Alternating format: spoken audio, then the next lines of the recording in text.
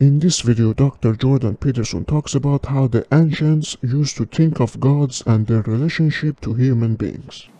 We do have a social cognitive platform, intellectual platform, which means that our primary categories, the primary categories of our mind, do seem to be social.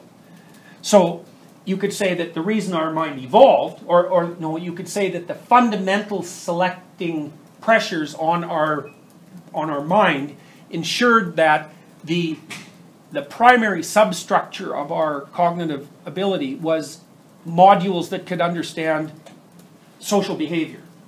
Men could understand women, women could understand men, men and women could understand children, children, men and women could understand the social world. And that's what we're specialized for. And then it was only after those systems developed, hyper-developed, probably under the force of sexual selection, that they became able to separate themselves to some degree from that underlying social cognitive structure and start to see the world in ways that weren't personified. So, but what that means is that our natural categories are still anthropomorphic and dramatic. And it actually turns out that they work. So, Absu and timeout.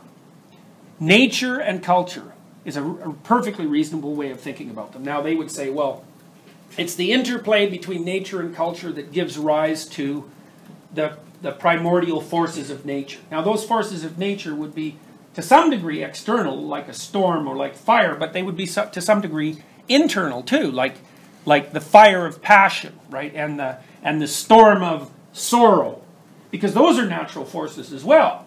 And one of the things that the ancients knew was that man was created to serve the gods. And of course, modern people think of that as a superstition, but that's because they don't really understand how archaic people thought. Archaic people thought like Freud thought.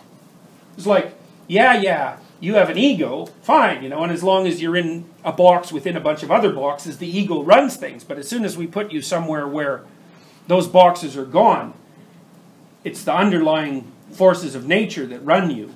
Hunger, thirst, aggression, sexuality, and all those things that are impersonal, because of course you have them and so does everyone else, so they're impersonal and transcendent, and they're also eternal. And so when the archaic people said, and they usually said this with sorrow, that man was destined to serve the gods, that's what they meant. They meant that we were the playthings of these unbelievably powerful primordial forces that manifested themselves within our lives and determined our destinies. And in fact, the Mesopotamians said that specifically about the elder gods. They said they were part of that which determined human destiny. The Marduk, who we'll talk about in a while, was given the tablet of destinies, because when he asked to become top god, he said, well, if I'm going to be top god, I get to determine the destinies. And well, we'll get to that. So you kind of got to know what these archaic gods were.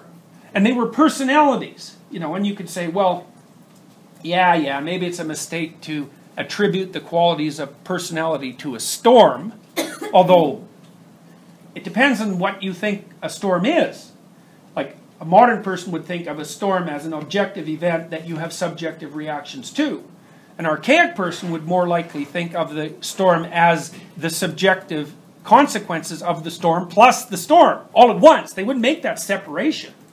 So it's a lot easier to personify something under those conditions, or not to personify it, but to stay within the realm of conceptualization that makes it a personified force.